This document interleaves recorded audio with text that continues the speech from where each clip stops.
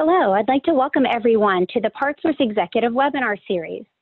Today's presentation, Practical Application of the CMS COVID-19 Waiver, is being presented by Matt Dummert and Matt Van Donzel and hosted by Mara Pare and Frank Painter. Before we begin, I'd like to review a few housekeeping items. First, you have a control panel at the side or top of your screen. You can minimize and expand this panel. Second, you can submit questions using the question portion of the control panel. We will answer questions at the end of the presentation. If for some reason your question is not answered, we will respond to you individually after the event via email. And last, after the webinar, all registrants will receive a link to the recording of the presentation. This information will be sent via a thank you email and link to the email address with which you registered for this webinar. And now please allow me to introduce Mara Pare, PartSource's Vice President of Client Solutions. Good afternoon, everyone, and thank you for joining us today. My name is Mara Pare, and I have the honor of introducing our presenters and my co-host, Frank Painter. At PartSource, we're working with our clients to enable them and our industry peers to overcome challenges, including challenges in times of adversity. We believe our client partnerships grow stronger after navigating such challenges together.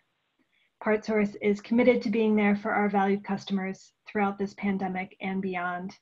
And as part of that, today I am pleased to introduce two HTM leaders and PartSource Pro community members who will share their story of navigating the COVID-19 pandemic and their practical application of the CMS COVID-19 emergency waiver. Matt Dummert has been part of the HTM industry for nearly 2 decades in leadership roles with third-party and in-house equipment management programs. Matt holds a bachelor's in electrical engineering and a master's in healthcare technologies management. Matt is also a certified healthcare technology manager, serves on the editorial board for Amy's BINT magazine, is a volunteer CBET program evaluator, and participates on the Amy Educators Committee. Matt is currently the HTM Director for Froedtert and the Medical College of Wisconsin and is an adjunct faculty member for IUP-UI as well as Marquette University. We're also happy to have Matt Van Donzel with us today. Matt is a clinical engineer at Allina Health, a not-for-profit network of 12 hospitals and 65 clinics. Allina's clinical engineering team consists of 80 technicians and supports over 140,000 devices. Matt has been in the healthcare industry for over 10 years, holds a BS in physics from Hamden Sydney College, and is a CBET. Matt spent 5 years with a medical device manufacturer as both a manufacturing engineer and project manager, managing capital equipment installations across the globe. He joined Allina Health in 2017 to develop an in-house engineering program. Matt was recently been appointed to the Amy Medical Equipment Management Committee. Also joining us for the Q&A portion of today's webinar is industry expert Frank Painter. Frank is a professor and the Clinical Engineering Program Director in the Biomedical Engineering Graduate Program at the University of Connecticut. He is nationally and internationally recognized in the field of clinical engineering with over 45 years of clinical engineering and biomedical equipment service management experience. And with that, I'd like to pass it over to Matt Dummert to begin our webinar. Thanks.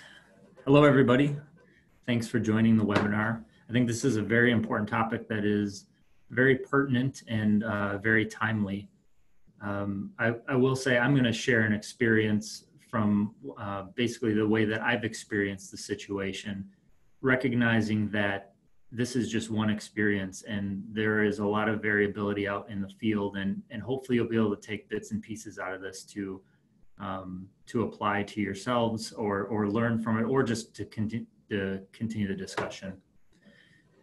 So I'm going to start off by just kind of starting at the beginning, I guess that's a good place to start. Before March, we were staffed at Freighter and the Medical College of Wisconsin for normal operating conditions. So we at Freighter, we have 3 hospitals and a few dozen clinics and outpatient centers. We have a large academic medical center, and then the 2 community hospitals. We're in the process of building a couple of other considered micro hospitals. So that was kind of our normal world. We had our regular repair requests coming in. We had our normal PM process, and we had a number of projects. Our organization is growing very rapidly. We are not only building new facilities to accommodate our patient loads, but we're also expanding and renovating our current facilities. So our world as we know it was crazy as it was. And we were staffed in order to kind of manage through that normal condition. Now on the next slide, we're going to talk a little bit more pertinent to the discussion around the CMS waiver. Is our normal condition under pre-COVID, I would say, was the whole 100% managed PMs, and this would look very familiar to everybody. So it almost doesn't need to be said, but I just want to make sure we're all starting at the beginning. When we're doing our PMs, we are either completing the PM, or possibly we have a could not locate situation, and we have various policies and procedures on how to follow up with those. We have equipment not available as an option, and we have ways of dealing with that if the equipment's on a patient or if the equipment's out for repair. So we have kind of all these scenarios that we've grown to be comfortable with and accustomed to. I distinctly remember it was probably March 12th, which was a Thursday. I was off for the day, and my wife and I were shopping for furniture in IKEA. And we got a message that our kids were going to be coming home from school, and they were going to be staying home from school for at least 6 weeks. It also became apparent to us that this was going to happen. And oh, by the way, their primary caretakers when my wife and I are working are the grandparents who are in high-risk category related to COVID. So we have to think of how we're going to manage through this. So we kind of hit this internal panic button, this personal panic button. So on the next slide, let's kind of look at this from the perspective of our work environments. Now, I shared my personal experience of my panic button because, not because it's any different than what anyone else was going through, but we need to recognize that this wasn't just a work environment condition. This was something that expanded beyond our normal work environment, and people were dealing with a lot of real personal issues around this. So we had to manage through that as well as manage through our medical equipment program. So we're working through our normal workload, which we were staffed for. But now all of a sudden we have hundreds and hundreds of new pieces of equipment that are being shipped to us that we had purchased in order to prepare for the COVID potential surge. We're converting ICUs, acute care units into ICUs, and shifting beds around, trying to figure out where are we going to put the COVID patients, where are we going to put the non-COVID patients. We're moving equipment throughout the organization. On top of that, we have we're dealing with our staffing, trying to figure out their personal situations and how we can manage through dealing with all the issues that we have in our workplace as well as the personal situations. We're trying to separate our staffing so that they're isolated from each other. Because if one person gets sick, it could knock out our entire department. So really all this is going on, and I say panic button, not in the sense that we were running around really freaking out, although sometimes maybe it felt that way, but we just, we needed to prioritize. And what we did is we decided that it is not an option for us to not be overly prepared for the worst case scenario. We needed to put all of our resources and efforts into preparing for a COVID surge. And because of that, we made the decision very early on, within a few days of when this all was kind of kicking in, that we were going to defer our PMs and focus on COVID-related activities. Now, this was done when we thought maybe this was a deferment for a couple weeks. We did not anticipate where this was going. This was more of a kind of a gut reaction, but it was not an option for us to not be prepared. So moving to the next slide, we had critical PMs and we have non-critical PMs. It worked out that we were able to actually keep up with our critical PMs through March and April. We had a lot going on. It was a crazy time, but we were able to keep up with our critical PMs, which was very fortunate. I know we were fortunate, and not everybody is fortunate to have that capability in this time, depending on the level of surge that you're experiencing. But for the non-critical PMs, we did kind of recognize that we needed to keep track of what was going on with those PMs, because we knew we had the could not locates, we knew we had the equipment not available, but we didn't want to necessarily say use equipment not available for the COVID related deferments, because we wanted to keep that separate so that we could kind of keep an eye on what the impact of the COVID situation was. So that's where we come into the waiver. So I will say I digested the COVID waiver in bits. I was kind of nibbling at it as it came out. Initially, it was just a little bit of a relief. I really appreciate all those who had done the legwork into getting this waiver to even be issued. I was so engulfed in my own personal little world that I just appreciate the industry stepping up and kind of coming up with this solution, or this interim solution for us. And just taking kind of a quick side step here, from an imaging perspective, our imaging team had a pretty decent amount of capacity. A lot of the areas that they support were either shut down because they're outpatient centers, or the patient load just wasn't very high, so they had capacity. Although we were trying to restrict how often they were up in the clinical floors to reduce their potential exposure.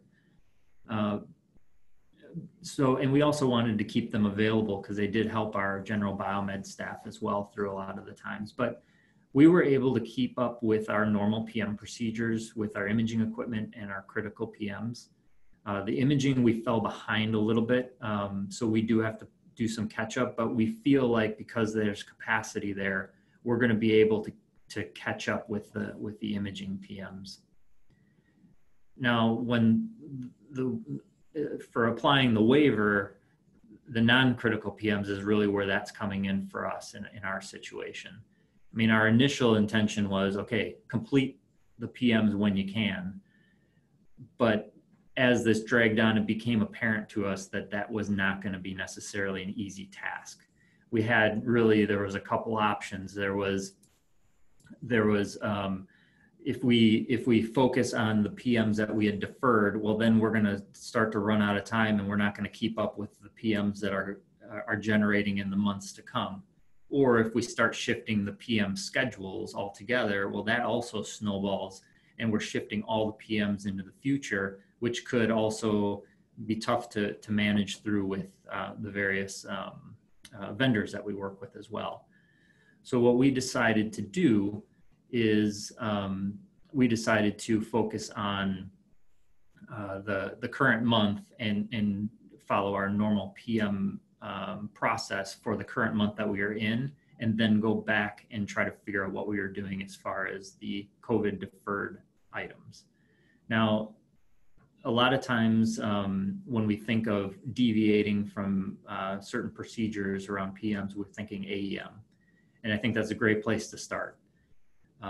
There's a little bit of it's a little bit different scenario. It's the same kind of concept, but the way I like to think of it is I was trying to think of a scenario or an illustration. I think of it, so if my kids are riding their bikes and they are wearing a helmet, if they're riding around in the driveway and I see them without their helmet on, as a parent, I may kind of shrug it off and be like, you know what, they're just riding in the driveway. It's not a big deal.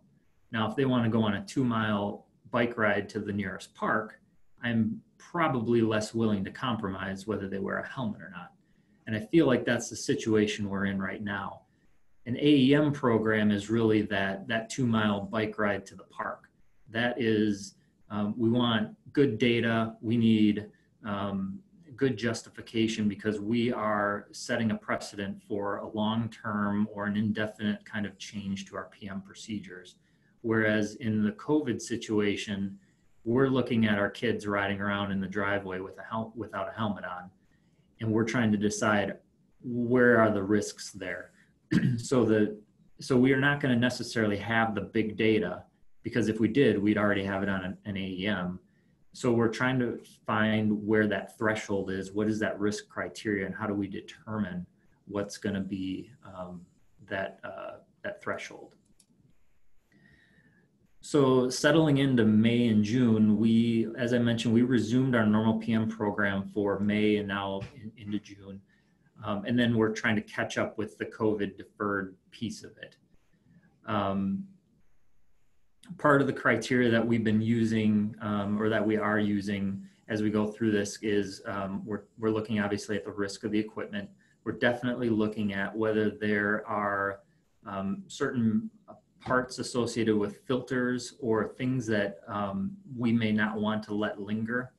We're looking at PM kits and what type of activities are associated with working on that equipment for that PM. Versus some equipment may just be verification checks. And could those verification checks be pushed off? Could they be modified? Or could they be deferred until the next PM schedule? And again, this is our catch up. This isn't necessarily our long-term plan. So what we're doing is we're in the process of going through these evaluations of what we have under that COVID deferred status. And we're reviewing it with our managers and our technical leads, as well as our staff. And we're trying to make these determinations as quick as possible so that things don't snowball and it doesn't get too far out. We're also connecting with our EOC and our safety committees to make sure that they're comfortable with our approach going forward. So we've kind of come to a temporary normal, and I should use that temporary as a loose term. This takes us back to one of my first slides where I was showing that the 100% managed was you either complete it, maybe you can't locate it, maybe it's equipment not available. And now we have this COVID deferred status. Really, it's temporary in the sense that hopefully we've peaked and we are tapering off, although we've had kind of a bump up and then we went back down, and it's a little bit fluid. And I know a lot of people probably on this call, I mean, some of you haven't peaked at all yet. Some of you peaked and you're on the downswing. Some of you peaked and now you're peaking again. So you may be at various stages of this, but for us, we've created this deferred status, and we don't know necessarily, is the dust settling for us, or are we going to surge again, or maybe we surge again in the fall. But we have this tool, this COVID deferred process, that we can define and help us through that, which also could be applied through other pandemics, maybe other things that are going to come in the future, or maybe even local disasters or local emergencies. It's that same concept that we could apply. We might just change the terminology on it. So the last piece I just wanted to leave you with is kind of a food for thought. A few days ago at my house, I heard the tornado sirens go off, and that means there's a tornado warning.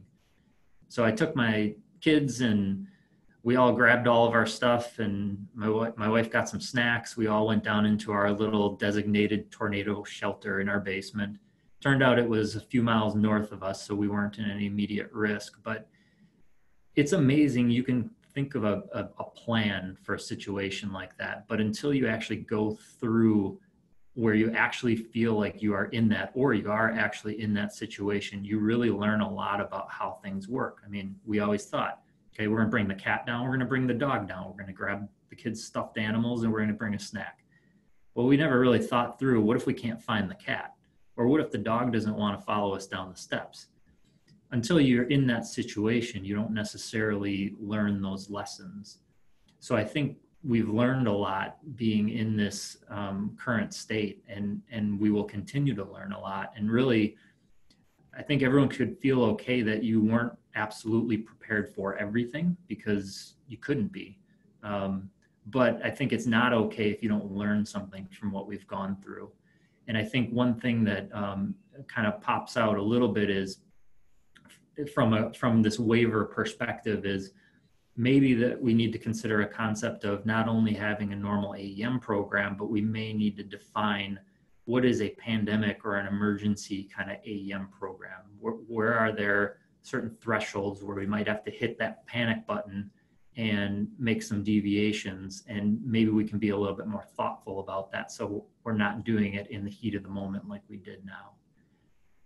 So with that, I'll pass it on to Matt to carry on the conversation.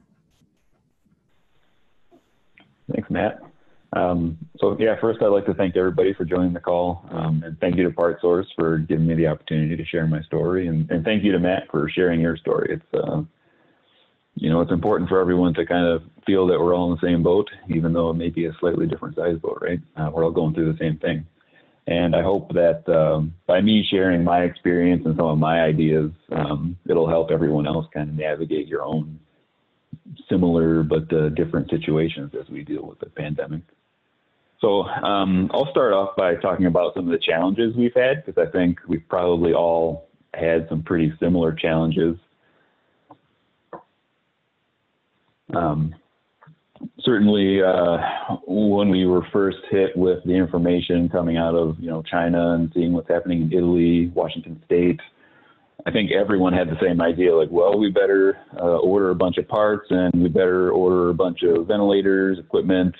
You know, we better make sure that our vendors are able to continue to support us. And so when everybody across the country and across the world starts doing that, of course, we had issues. Longer lead times, orders that we thought we would get in a couple of weeks. It turns out, you know, we get a pretty vague ETA, right? Well, it could be 6 weeks, could be 6 months. We'll get to you as soon as we can. And then, of course, we had the government coming in to make their own purchases, kind of jumping in line sometimes. So we were pretty uneasy about that. But that was certainly a challenge we had. For Allina, you know, we have 12 hospitals, a whole load of clinics. And so trying to coordinate all of our hospitals with our corporate office, we have some departments like our clinical engineering department. We're a centralized department. So our entire structure flows up into the corporate office, but we're of course based in the hospitals, and some hospitals have their own finance departments where there's a corporate component to that as well. And so coordinating all that effort was a big challenge for us. So communication, I think probably everybody had some of that of their own challenges around communication. And honestly, maybe the biggest part was just that everything is taking longer. You know, we have restricted entrances to the hospital, so you have to walk a little bit further to get to a main entrance so you can get your temperature check. We have to don and doff PPE on a regular basis. We're trying to restrict technicians' exposure, potential exposure, so we're not out doing rounds perhaps as much as we used to. And of course, whenever you bring something into the shop to work on, you've got to make sure you clean it before you go much farther past the door. So everything is just kind of taking longer to accomplish. And pretty early on, it's easy to forecast and say, man, it's going to be really hard for us to keep up with our PMs and get ready for this pandemic when it just, you know, takes twice as long to go out and pick up a pump to come back and repair it. And then just to kind of add on to our special situation, of course, in Minneapolis at the beginning of the month, we had a situation with George Floyd, which was terrible. And our main hospital, as well as our corporate office and our main warehouse, were located right smack dab in the middle of that. So we had a fair amount of rioting and looting and arson right near our main warehouse, which happens to be where we've been trying to stockpile a lot of our PPE, extra parts, extra equipment. And so to try to mitigate that, we kind of scattered all of that equipment and supplies to other locations, so we didn't have one big central target, right? So just one more thing to add to the complexity for us. Hopefully nobody else is having to deal with that too much. So definitely a lot of different challenges. And so that, really forced us to make some adjustments. The very first one that we made is there was a huge surge preparedness effort that was kicked off. And I could probably spend the rest of the webinar explaining how we went through this, still going through this, and I won't be able to do it justice. It's just the size and complexity. But we had each of our hospitals activate their HICS structure. We had a corporate surge command stand up that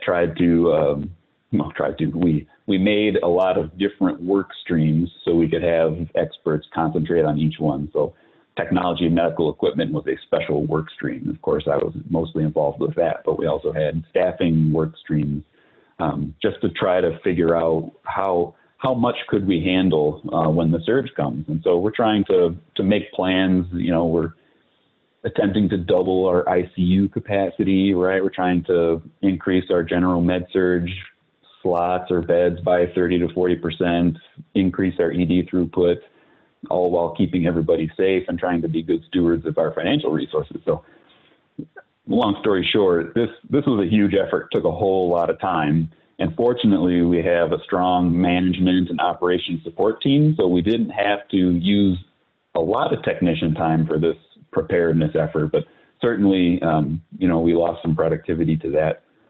At the same time, though, we reduced across our organization a lot of regular meetings and other admin work. So if it wasn't critical, let's stop meeting about it. We introduced obviously social distancing and remote work wherever possible. So adding to the it takes longer to do everything aspect of work. We paused, thankfully, the vast majority of our projects. So we have tons of projects happening at any given time, and almost all of them, we just hit the pause button. The entire organization needed to focus on preparing for this surge. And as we started resuming some projects, we're prioritizing things like integration so we can save clinicians time during charting and documentation. Let's do that automatically rather than doing it manually. We kept going with some virtual tools projects, like rolling out Microsoft Teams so we could meet with each other and with our patients virtually, just kind of reduce those face-to-face contacts where possible. And anything that was critical infrastructure, of course, we kept going with that. So if we were trying to change an empty department into an ICU and we needed to get in there to add med gas, those kinds of projects kept going. So we really were fortunate that we were able to pare things down to only the most critical things. And when we look at our department in particular, we did not and have not yet made changes to our medical equipment management plan. So we were very fortunate that, we're doing this work to support preparing for the surge. Our state was pretty effective at closing things down and flattening the curve, as we were all talking about and probably still are. And so we were still able to complete all of our PMs. We're still 100% managed, I guess is the right word for it. So we're lucky we didn't have to change anything there. But at the very beginning of it, we did draft a new medical equipment management plan policy to add to that, to talk about, okay, well, maybe we're going to have to prioritize some things over doing PMs. And it was fortuitous, lucky, whatever you want to call it, that at the end of last year, we as a clinical engineering department had already started working on some like risk and resiliency efforts to try to think about what are our critical services, what is it that we're doing on a day-to-day basis that's most important, what resources do we need to keep our operations going, and just kind of like cutting away to the things that we absolutely could not do without in times of an emergency. And then suddenly here we are presented with an emergency. So in the next couple of slides, I'll talk about some of the basic ideas that we're working into a policy that's kind of going through our management team right now. So when we talk about prioritizing PMs, we want this in its own policy so that we can activate it only when there's a declared emergency. You know, these are extenuating circumstances where we don't have parts, we don't have personnel. It's just hard to get our work done because of an external situation. We don't need this to be in effect all the time. We don't want to misuse perhaps our ability to defer some things, and eventually we hope this emergency will be declared over, and then we'll have to be back to 100% managed before the waiver came out. So we want it in a pretty modular kind of structure if we're going to have a policy about this. We want to certainly continue to complete all of our planned maintenance if at all possible. Obviously, we need to prioritize, that's the key word here. But when it comes to, you know, what are we here to do day after day, that's support safe patient care. And a lot of that is completing our planned maintenance to make sure that equipment is ready to go. We are toying with the idea of a tiered response. So based on the level that we are affected by the emergency is how our department will operate. So a tiered 1, 2, or 3, where tier 1 is, okay, we do have an emergency that has been declared by some entity, right? Local, federal government, perhaps our executive leadership has declared an emergency, but our department is operating pretty much as normal. And in those instances, we'll probably have more bandwidth to complete planned maintenance and tasks as usual. As we kind of move up into tier 3, we have an emergency and our operations in particular are dramatically impacted. So we perhaps have shortages in staff or parts. Maybe we have tons of corrective maintenance calls coming in because all of our equipment's being used more often. So we kind of want to lay that out there. This kind of came organically right at the beginning of the surge preparedness effort, just kind of talking about as a system, yes, we're in an emergency, but right now we have so many days of PPE still on hand, so we feel okay about that. Our inventory of supplies and medicine is good for several weeks, so we feel okay about that. So we were talking about this kind of like tiered response across the system, and we thought it's probably a good idea just to write that down so everybody kind of can speak to what it means. And so one thing to think about is if you're going to go with this tiered response, we need to know how is whatever tier we're in, how is that recorded? We need to think about how do we show when it changes? Like when we go from a tier 1 to a tier 2, what is that do we bring that to the EOC meetings and say clinical engineering has gone to a tier 2? Is it in a department meeting? We keep it in the minutes, it's in an email. So things to think about. If we have a policy about it, we need to find a way to make some documentation so we can show people later. The next slide is kind of what Matt started talking about maybe at the end of his story, like a pandemic specific AEM almost. Of course, there's not a whole lot of hard data behind this, but when we think about our tiered response and we think about our risk levels of equipment, it kind of lends itself to a prioritization table. And so in an emergency, we're going to have some kind of an impact. And so even if we're at the lowest tier of response, maybe we don't prioritize our lowest risk PMs, right? That seems like a sensible thing to do. It takes longer to do everything, so let's take the least risky equipment and we'll deprioritize that. Of course, noting that we're still going to do the PMs if possible, but when it comes down to it, those will be the first things that we deprioritize. And so as you increase the effect of the emergency on your department, then you start to deprioritize riskier and riskier equipment. I would say, you know, we have high risk and life support designations in our CMMS, and I know kind of technically they're the same, but you know, when things go really bad and you need to make some difficult decisions, it might be a good idea to be able to say, yes, all this equipment is high risk, but we consider this life support equipment perhaps to be the highest priority when it comes to doing PMs. So, you know, the risk level thing, it's kind of imperfect, but if we're thinking with common sense, this seems to be a justifiable way to handle it when we're in an emergency. It's just one idea of kind of taking the thinking out of it, because you might not have the time to really dig into each model or each category to say, are we going to do PMs on this or not? Let's just put it right out there at the beginning. We're tier 1. We're just going to deprioritize our low risk PMs, but we're going to do them if we can. And also by going through this, it might be easier for us to find a way to show which PMs were deferred, how long they got deferred, and just kind of we need to figure out how to get caught back up and how we'll communicate about that. So it kind of feels like going through this exercise would help us document and communicate everything that we needed to. So when we do get back to normal, we'll have a way back. And so next, you know, talking about returning to normal, you know, quote unquote, is on purpose there, because I don't think we'll ever get back to the way things were exactly before this happened. I mean, at least on our operational side, with remote work being introduced and virtual meetings, you know, it seems like that might be here to stay, at least in some form or another. So what our normal will be 6 months from now and 12 months from now, and even 6 weeks from now could be totally different. It'll be interesting to see how it goes. But when we do finally return to normal, our idea is that we'll have any of that maintenance that got deferred because we couldn't get to it. We'll have that documented, and we've got some ideas for perhaps adding special work order codes to our CMS so that we can make a report on that and tell our EOC that these are the ones that we missed because we were dealing with the pandemic.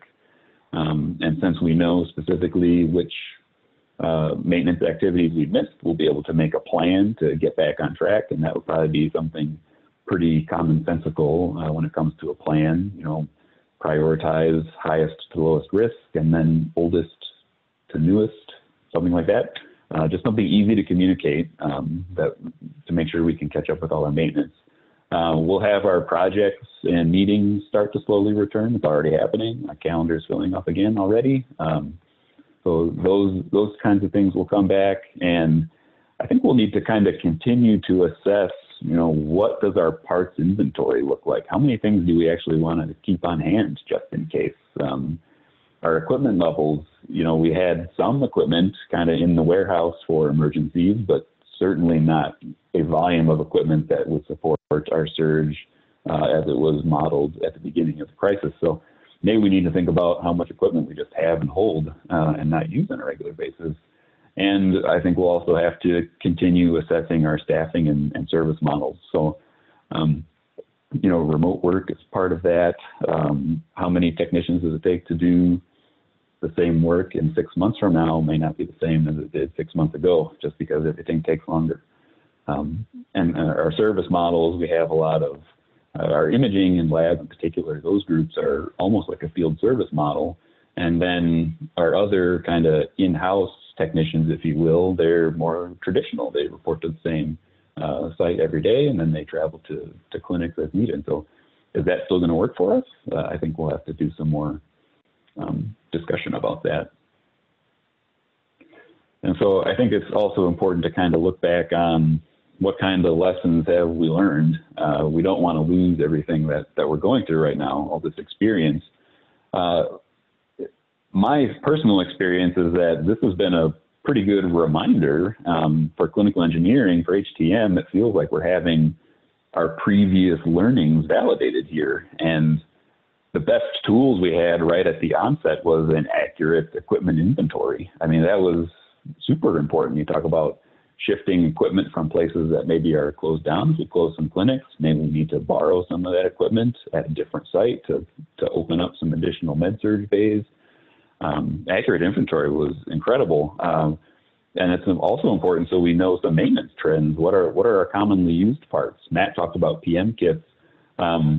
You know, sometimes a PM kit, you might need that to make it repair. And so we kind of need to know on a regular basis, how much stuff do we go through? And does it make sense to maybe start keeping some spares where we didn't before? And also our physical location, we're kind of spotty on how we document the physical location of some of our inventory. Some things are super easy because they don't move. Other things, we have real-time location systems tell us, where things are. But trying to find a way to make sure that we have a reasonable idea of where our equipment is physically located. That'll be important if we need to move things around in an emergency again. Clear communication, everyone talks about it all the time anyways, and it just kind of drove the point home that communication across our system is really important. You have HICS structures that are individual hospitals who are there to incident command, right? They're commanding things. They're trying to solve the problem at their hospital. And we also have a corporate office that can see across all the hospitals and has, good ideas for maybe we don't open up 2 ICUs at one hospital. Maybe we open up one and shift some patients to a different location altogether. And making sure that we coordinate that communication is definitely important. And virtual tools are not something to shy away from. I think we've been kind of slowly as an industry moving towards more technological solutions for things. We see AR and VR coming out as service options, offerings from some of our vendors now. We need to kind of embrace that. Microsoft Teams has been great. It makes it easier to collaborate when you have a strong kind of quiver of virtual weapons, if you will. And finally, I would say that we're learning again that AEM is a fantastic tool. Colleague of mine got some new vital signs machines in their system. And so when you bring in new equipment, you don't really have enough information to put those things on an AEM perhaps. And so now he's got 500 vital signs machines that he's trying to figure out, okay, well, now we got to do PMs on these and we're in the middle of a pandemic. So AEM would be a powerful way for us to make some of these decisions based on evidence before it comes down to needing to make a decision about priorities. So we're fortunate that most of the things that are time consuming and perhaps not a great value add when it comes to planned activities, we've already got a lot of that on AEM. And so I think that's why we've been able to keep up with our PMs so far. So, and one more thing to think about, if we're automatically at the onset of an emergency going to say, we're going to deprioritize a certain subset of equipment. If it's not a priority right now, do they need to be when we go back to normal, right? Like maybe that list that we're making of things that are going to be deferred, maybe that's where we go attack some additional AEM opportunities.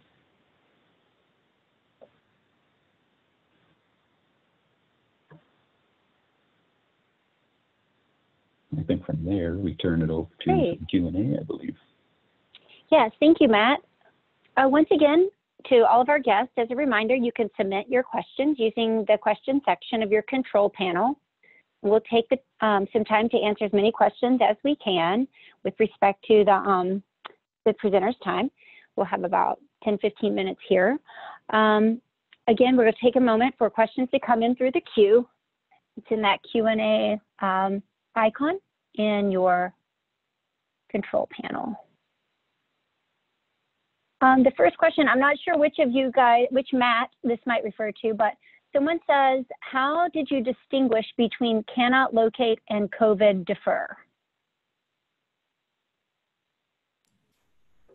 This is Matt Dummert. I can take that one. I think I was kind of referring to some of these statuses a lot, but that's a really good question, because I think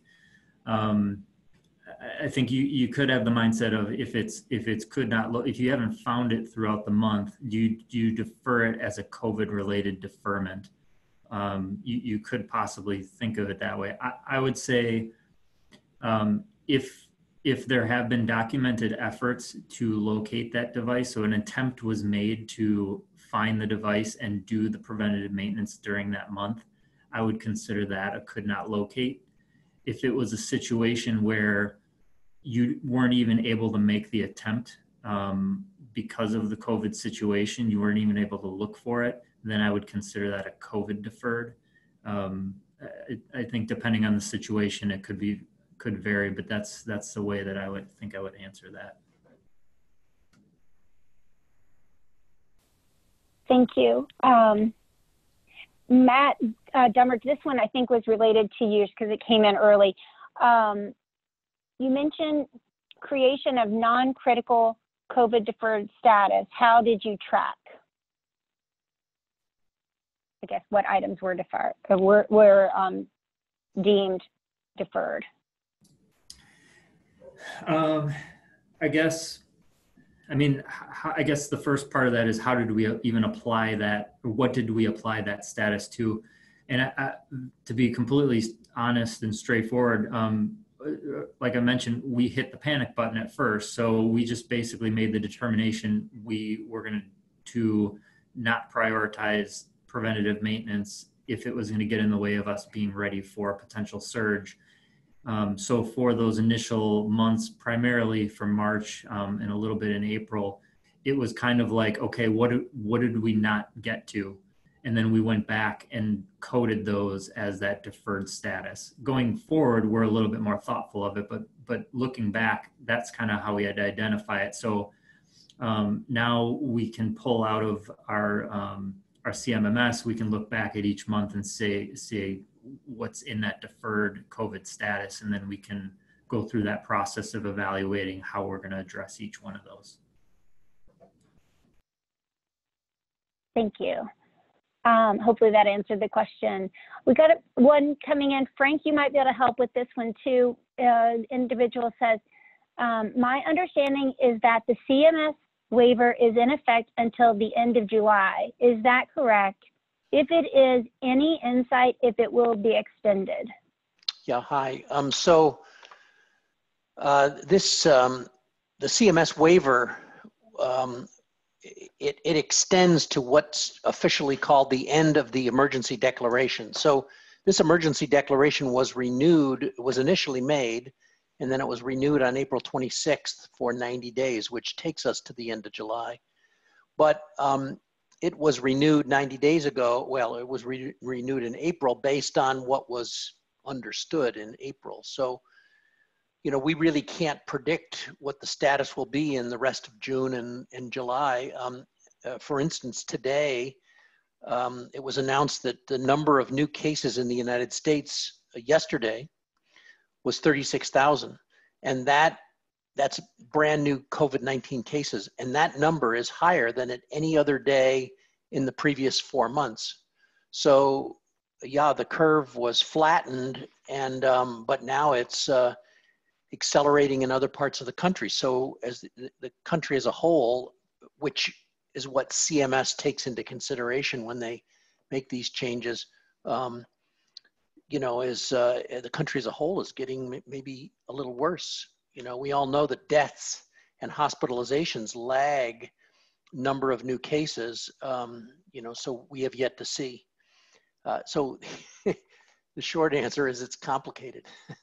And I don't think we really can tell until, you know, until later in June and perhaps in July when they'll make further announcements. Thanks, Frank. Yeah, I think we might see things continue to change. An individual asks, first name is Doug, any thoughts to either Matt on sharing PM history more broadly to help smaller hospitals with AEM source data? And then there's an acronym MTBF, risk scoring, etc. Sure, this is Matt Van Donsel. I can take a stab at that one. You know, we talk a lot about sharing data to make AEM a little bit easier. I think it's perfectly acceptable to share information, but I think it's important to remember that the way my health system uses equipment may be different than how yours does. So we have many hospitals and we have a lot of equipment. You know, we may have our equipment in use 50% of the time. If you're two smaller hospitals, you have less equipment, your equipment may be in use 80 to 90% of the time. So it's just important to remember that, you know, you need to apply the information to your own experience and decide, is this enough for me to make a decision on? I know we just had a webinar last week or the week before from Matt Baratich and Carol Davis Smith about standardizing some of our codes and our work orders. And I think if we can make some more progress on that front, it would be a lot easier for me to send my information to anyone and have them understand the codes that I'm using and what they mean, and how they could apply that to their own experience. Hope that answered the question. Yeah, I think that's helpful. Thank you, Matt. There's a question actually from Mr. Veritich popped in, and he says the right to repair movement focuses on how some manufacturers limit access to service manuals, repair parts, and training. How much of a challenge have these limits caused you during the panic, if at all? I guess that's to both Matts. This is Matt Dummert. I can partially answer that, I think. It's a really good question.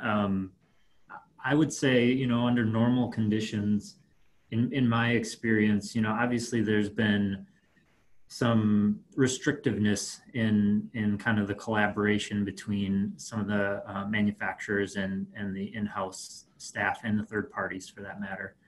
And I'm not saying it, trying to be overly negative about it, but it does occur, and we all know that. We read the articles on it and whatnot.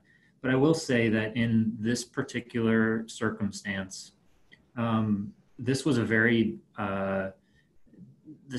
difficult situation, and I think between us and a lot of our vendor providers and reps, it became very, very much a personal and kind of a humanitarian connection of we need to solve this together. And I will say that a lot of our OEM partners were able to provide us with probably some solutions that maybe they wouldn't have as readily in normal circumstances, such as being able to activate certain options on certain devices that maybe we hadn't quite paid for yet. And normally the vendor would come in and have to do that. Well, they were able to work with us and avoid having to come on site and get us up and running as quick as possible. So I feel like this whole scenario kind of brought out the humanity a little bit in the discussion, and hopefully that carries over and we feel that kind of partnership going into the future. This is Matt Van Donsel.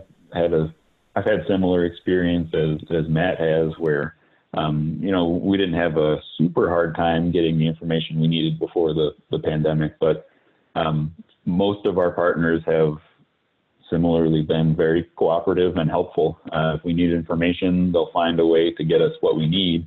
Maybe they don't give us the keys to the kingdom, but they'll work us through whatever specific issue we're having. And I think maybe part of that too is they want to protect their own service people, right? So to put a field service technician on an airplane and have them travel from Washington to Minnesota so they can work on our anesthesia machine, maybe that's not something that they want to do either. So I too hope that we'll be able to keep this momentum going as collaborators as we go past the pandemic.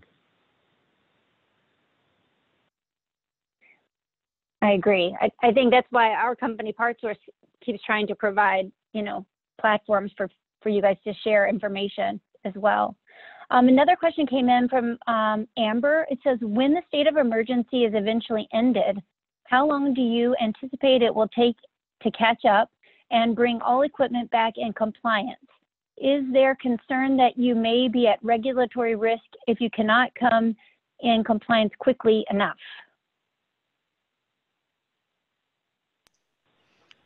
So this is Frank Painter. Let me just start this conversation. I was, something that Matt Van Donsel said really helped me with this question. He said that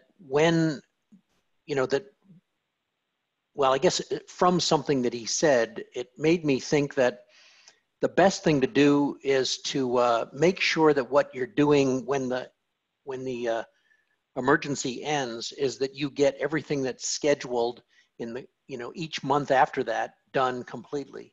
And then if you have time left over to work on other things, that way you'll be in compliance from that point on, and then struggling to catch up. Perhaps Matt may want to add a little bit more to that.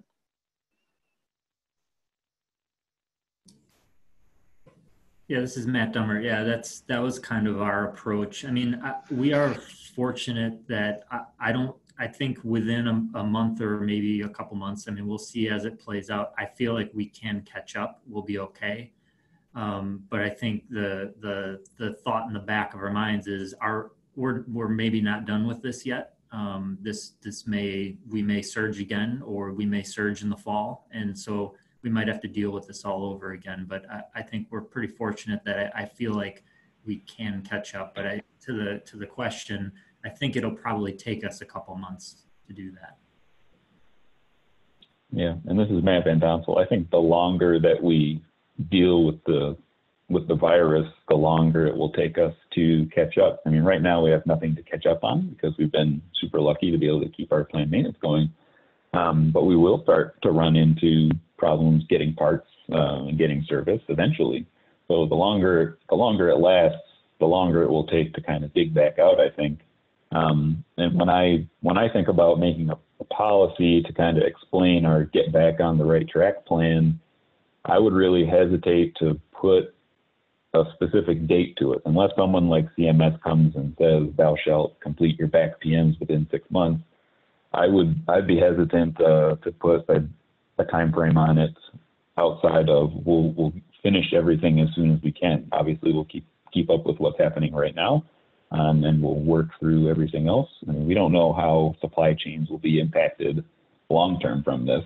So to say that we'll complete all of our PMs within 6 months, if we can't get filters for 8 months, suddenly we've made ourselves non-compliant with our own policy. I think that's an interesting thing to keep in mind too. There's another question that ties into that from Christina. It says, and Frank, you might know this with specifics to the waiver. It says, when CMS waiver expires, when do deferred PMs need to be completed by? And from our last session, I don't remember that there was a date, but you might be able to speak to that. Yeah, I don't think there is a date. I think that really what you're going to be judged on is when the emergency ends, what is your performance? You know, what plan did you have in place before the emergency started?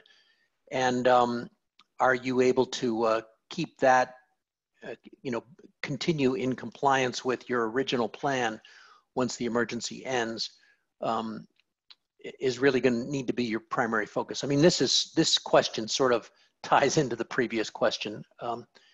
There's no declared amount of time, and yeah, I think I'll just leave it at that. Great. Thank you guys for all your answers today. Out of just respect for everyone's time, we are right close to the top of the hour. So again, I would like to thank both Matt Dummert and Matt Van Donsel for sharing their experiences with us today. I'd like to thank Frank and Mara for hosting, and to all the attendees for sharing your time with us today. As a reminder, you'll receive a follow-up email that will include a link to the presentation recording. It may take up to 2 to 3 business days to receive that email. It will be sent to the email address with which you registered. And at this time, the webcast has ended. Thank you all for joining, and have a wonderful day.